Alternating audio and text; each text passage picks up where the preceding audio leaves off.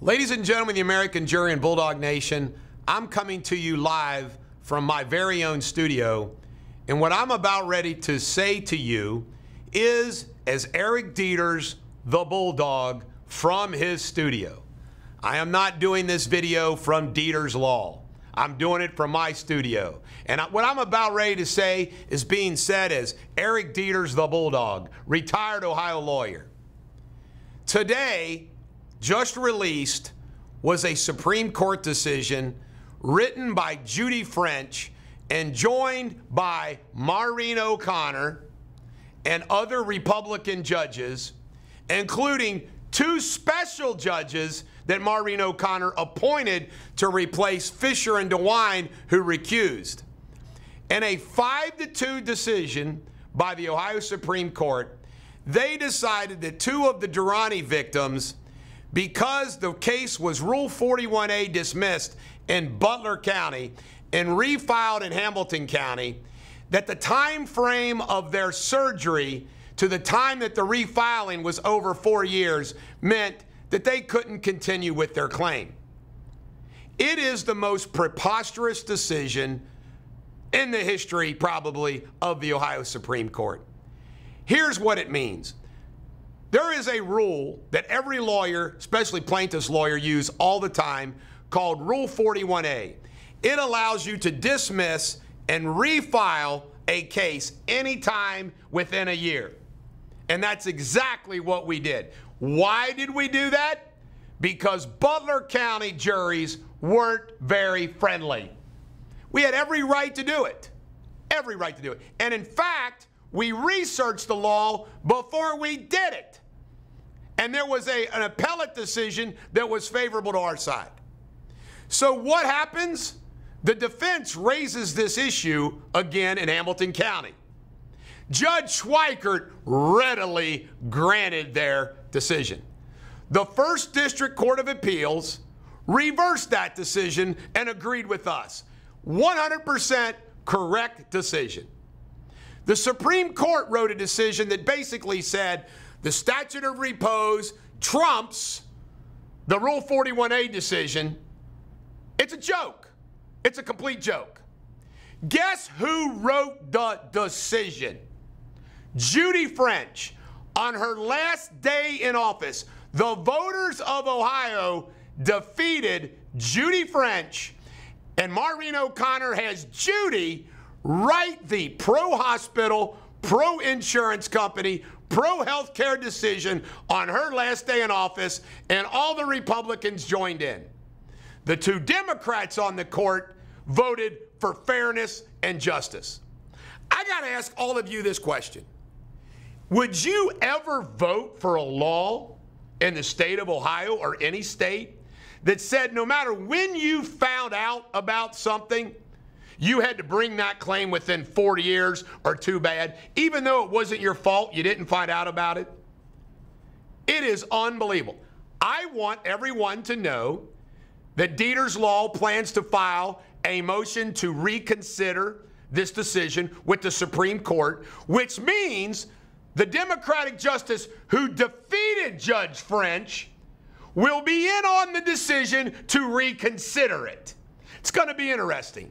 In addition to that, we will take this appeal, if necessary, all the way to the United States Supreme Court. The practical effects of this is not very great, and here's why. In any case where this is an issue, we're going to continue the appeal process through the Court of Appeals and to the Ohio Supreme Court. Why? Because there's now 3 Democrats on the Ohio Supreme Court, and who knows what the future holds. Not only that, most of the Durrani victims had more than one surgery, and at least one of those surgeries are in the time frame of the 4-year statute of repose issue. So this changes nothing for Deters Law approach to the litigation. This changes nothing in the battle for justice for these victims against medical protective, Dr. Durrani, and the hospitals that are involved. We are steel, meaning like U.S. steel. And we are going to continue the fight on this issue and all the other issues we have to contend with every single day. Guess who Justice French was reporting in the paper yesterday. Justice French is a finalist to be appointed to the Public Utilities Commission in the state of Ohio. You know, the one that's embattled. Justice French is a political whore. She gets voted off the Supreme Court of the state of Ohio. Now she goes searching for another job for corporate America, healthcare, big business. That's how she rolls. This is absolutely outrageous. And it just shows to you, folks, how the medical community owns the Republicans on the Ohio Supreme Court. It's unbelievable. Maureen O'Connor was elected and reelected for millions and millions and millions of dollars. Unbelievable. Yet, just think about it. Not only this decision, Maureen O'Connor has no problem letting hundreds of Dr. Durrani victims go 8 years and still no trials.